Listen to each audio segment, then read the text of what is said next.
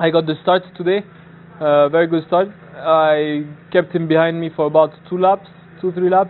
Then he overtook me, and I found it very difficult for me to stay behind him with the dust. I couldn't see anything, and it was also difficult to breathe, but it's not an issue. Maxime is a really good rider, but then he always rode in Africa, and he's like a really, really good rider in Africa. But then, like me, I was like a pro back in the days in the States, so I come here, I got like tons of experience, you know.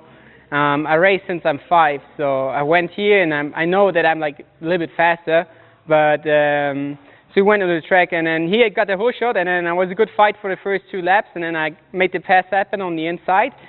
And yeah, from now on I was like, no, I have to make some clearance behind me, so I pushed harder. Yeah, I came ready. I came to win, and I got the win.